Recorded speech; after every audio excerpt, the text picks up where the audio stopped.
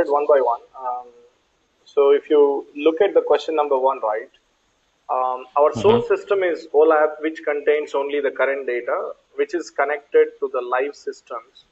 How do we then test source to the staging? See, a source system is not it's not OLAP, it's OLTP. Yeah.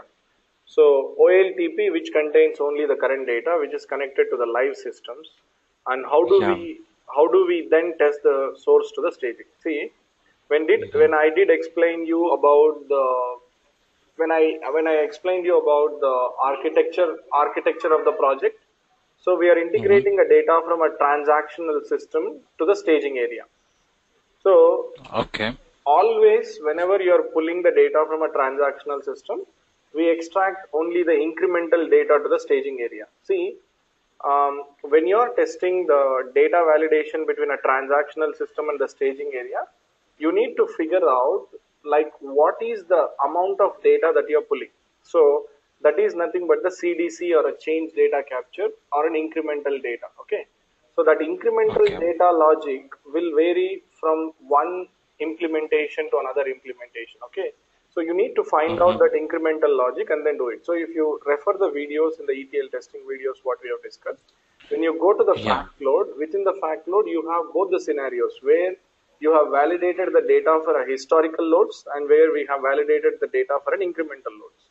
So when you are validating the data between a transactional system to the staging area, it's an incremental data that we validate.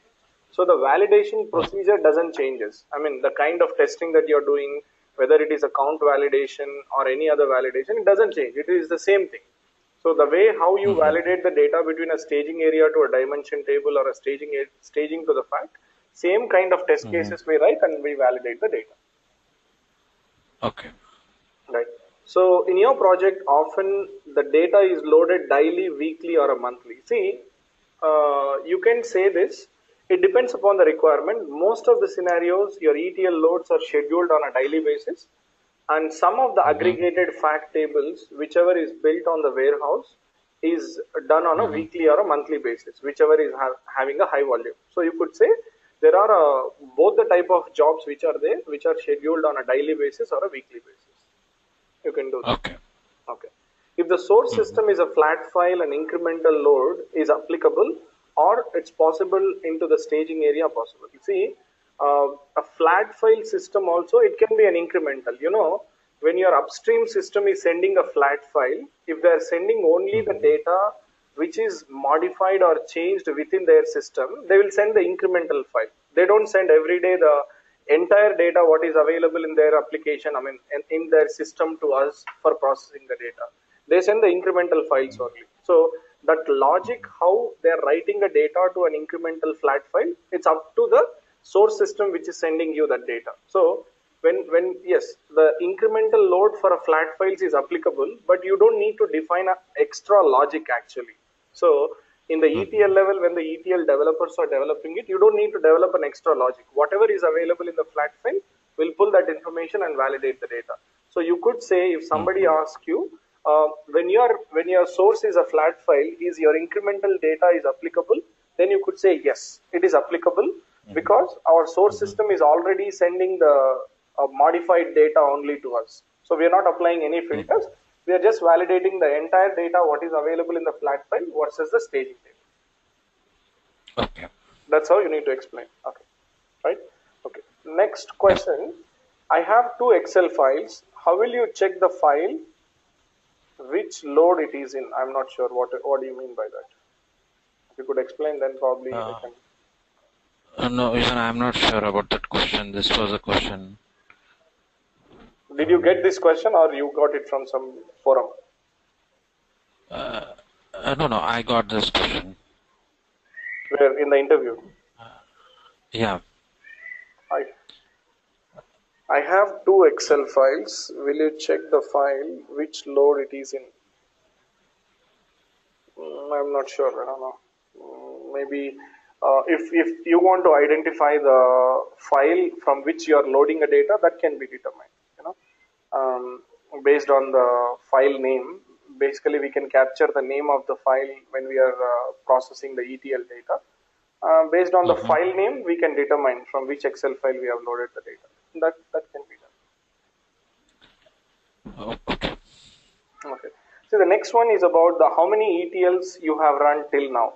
See, it is just a generic figure. Okay, when somebody asks you in your project currently, let's say I have around some 50 jobs, and as an Mm-hmm. ETL tester, you may not be running all the 50 jobs for this. No, you can say that okay, in my Mm-hmm. current project, whatever the work that is assigned to me, I was working. I mean, I was almost running 10 to 15 ETL jobs to test the data. That's how you can. But as a tester, how do we run the ETL jobs? We are assigned only the monitor, right? Power Yeah. center monitor. Yeah, you can even run the things from the monitor, but some of the projects you'll even have access to the workflow manager also. So if you have workflow Okay. from workflow monitor also you can run it, but workflow Mm-hmm. manager, if you have access to the workflow manager, you can run it. So you could say that in my current project they didn't give me access to the workflow manager, but I was not running it. But my old project I was running the workflows where I had access to the workflow manager, something like that. You can frame the question. But usually jobs are scheduled. What's the use of running it? See, when you want to do it on an ad hoc basis, let's say now the job is supposed to be scheduled on at 5 o'clock in the morning. Okay.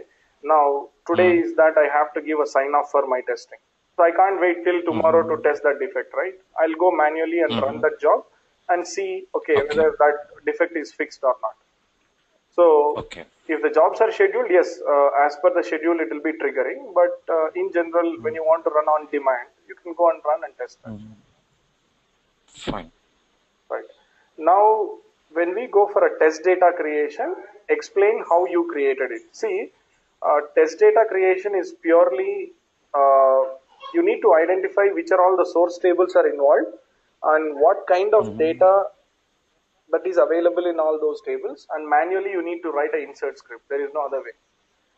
Else, if you have, suppose, let's say, I explained you about the insurance project. That time we talked Mm-hmm. about the guideware. So guideware has a front end. Mm-hmm. Whenever I want to create a Mm-hmm. policy or whenever I want to create a claim, I go to the front end Mm-hmm. Java application. I can create the data. That which in Mm-hmm. turn will add the data to my OLTP system. Whenever I run the load, Mm-hmm. automatically the data will flows in. So see, it's a two ways to look at it. Now, approach one is that if you have a front end application, you can go and create the data over there. That Mm-hmm. will add the data to your transactional system. Else, you have to do the Mm-hmm. back end activity. If you don't have access to front end application, you need to do the back end activity, which says, okay, insert into so and so table, claim ID is this, all these you have to do it. There is no other way, Mm-hmm. and you need to understand the data. Can I say my customer used to give me the data? Customer, yeah, you could say that, okay, during the UAT phase, they used to provide us the data in the form of Excel, and we used to convert that Excel data into insert script and then load the data just for a testing purpose. Okay. But as a tester, Okay. if you have to do that, you need to write an insert script. There is no other way to do that. Or we used to import that data into table, something like that, you can say. Mm-hmm. We used to prepare the data Okay. in Excel and used to import it. That also you can say that. Okay. Fine. Right. So, what data are you loading in your data warehouse? So, what kind of data you're loading, which is used for analytical? I mean, which is segregated or separated based on the dimensions and facts. So, we are storing measurable Mm-hmm. data. I could say in generic, it is an analytical data. What you Mm-hmm. okay? Okay. So, what is a composite key and how is it differs from others? See, generally a primary key is something that when you enable a constraint, it maintains the unique values on a particular column. Mm-hmm. Okay, so Mm-hmm. composite key is something like, suppose let's say I have a table something like this, where I have a project ID and I have Mm-hmm. a employee ID and Mm-hmm. the assigned number of hours on a project. So let's say the project Mm-hmm. ID 1 for employee ID 100 and the hours is equal to 4, which we have. And similarly, the Mm-hmm. project ID 1 and employee ID 101 and the assigned number of hours is maybe 8 hours. for this. And I have a Okay. project ID 2 or project ID uh, mm, 2, and you have the employee ID as 100, and then the number of hours as a 4. See, in this type of a scenario, if you look at it, you can't define a primary key on the project ID because project ID is being repeated for multiple times. I can't Mhm. create a primary key on the employee ID because the employee ID is being repeated for multiple times. So, so the primary key now we are going to define on both the columns because the combination of these keys is going to be unique. So if I'm Okay. defining a primary key on two columns or more than one column, that is called as a composite primary key. So the Okay. combination of this is going to be unique in the table. That is called as a composite Oh. key. So when you say how it is different from others, basically in general we'll create a primary key on one single column, but here we are defining it on the Yeah. more than one column. That is a composite key. Okay. Okay, what are the initiatives that you took in your project? That is a generic question. So when you say initiatives, you can say that maybe the kind of the reusable solutions or something like this. When they say any kind of a reusability that you have done in your project or any kind of a new thing that you have implemented from your project level and all.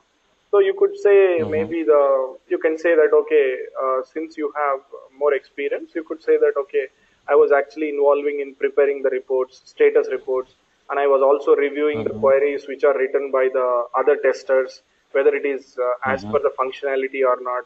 Whenever somebody Mhm. has an error with respect to the syntaxes and all, I used to correct them. So all these kind of things you Mhm. can say that basically these are the initiations which I have taken, and I used to the Mhm. involve in the knowledge transfer for the Mhm. new joiners, and I used to interact with the development team to understand the requirements, and I used to explain them, and I used to assign the work. All these kind of things you can say that as an initiative from your end, and maybe the across the projects, some of the across the projects, some of the implementation or the queries we used to reuse them or something like that. So you can say that as an initiative. Okay. Okay.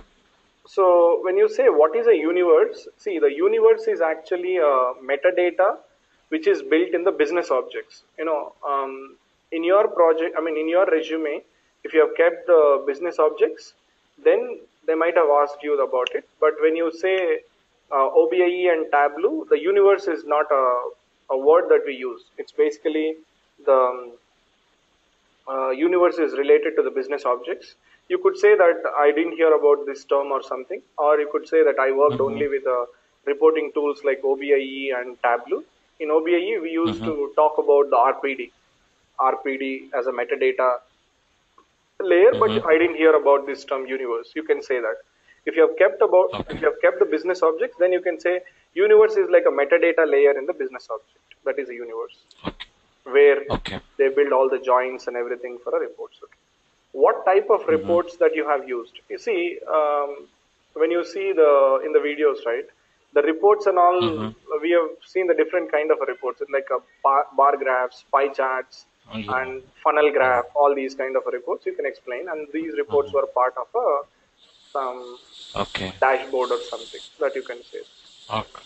Mhm. Fine. And it's again the same question. What type of reports you have Yeah. tested in the BI report? That's a list, bar graph and all those things. Mhm. Okay. In OBIE, have the browser-based tools like Answers Analytics? What is in case of a Tableau and Cognos? In OBIE, yes, it's the answers or analytics can be accessed through the browser. Even in case of Tableau, also, if the Tableau is a server, you can generate the reports from the smartphone. You can generate the reports from the browser. Even in Cognos, also, we generate the reports from the browser. So basically any reporting tool, when you talk about these three, OBIE, Tableau, and Cognos 8 or whatever, everything Mhm. can be generated from the browser. You can say that. Mhm. Tableau, Okay. in case of a Tableau, you can say that for testing, we were using Tableau desktop also. I mean, I think it's explained in the videos. Tableau desktop, how Mhm. it is used. You can say that we were using Tableau desktop, and also we were using a Tableau server. Tableau server level reports used to be validated using a browser, but you can say that. Okay. So for a BI testing, are you using a data modeling sheet or a ER diagram? See, it's not the data modeling sheet or a ER diagram that you're using for a BI report. In the ETL testing document which I have provided, right? In that, I have sent you one document. Where is it? Okay. I have sent you one document called as a source to target mapping or something. I don't know whether I have it here. Yeah, the BI source to target mapping. What is it?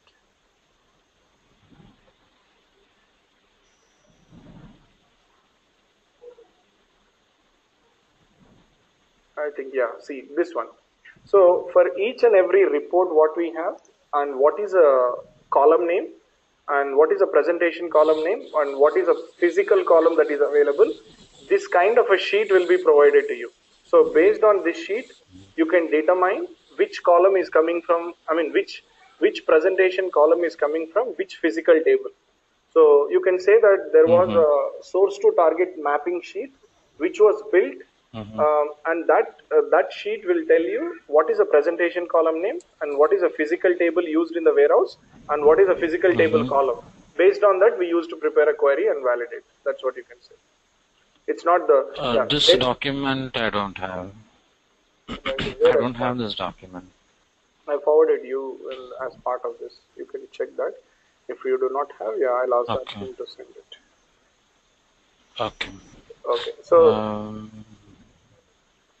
yeah, so you could even say that, yeah, data modeling we used to receive, and also along with that, the BI testing document is used.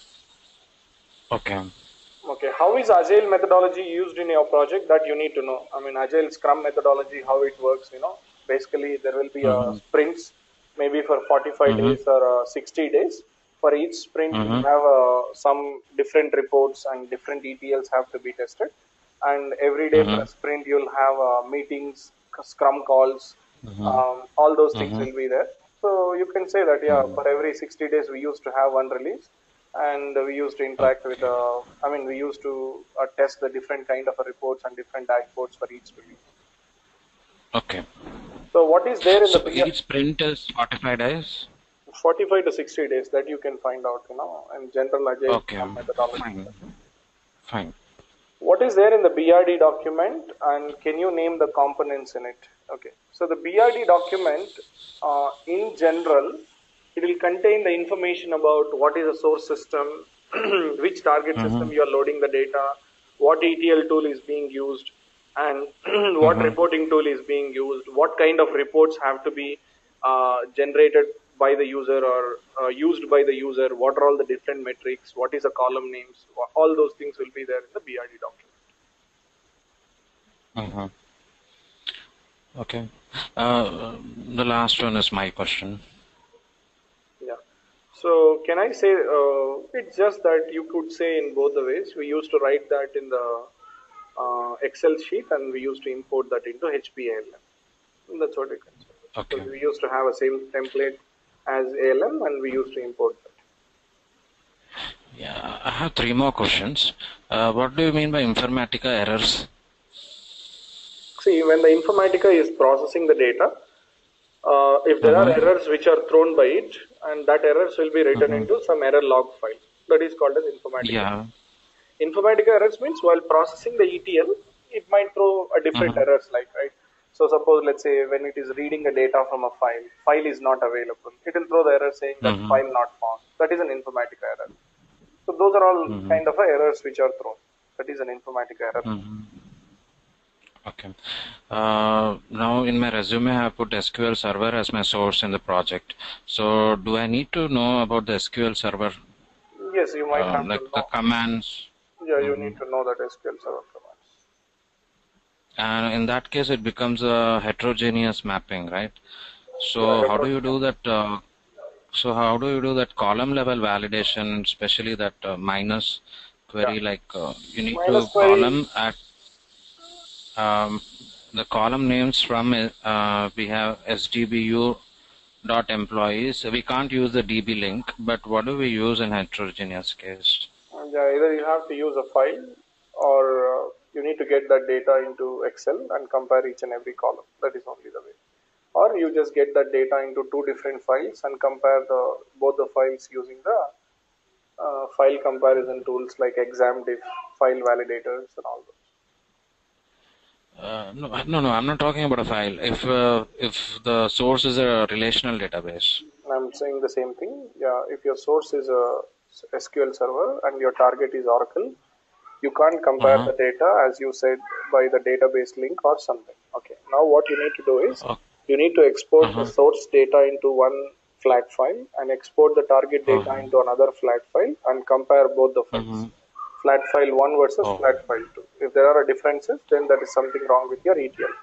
Else, you can get both Uh-huh. the data into Excel and compare each and every column. That's all it Uh-huh. is.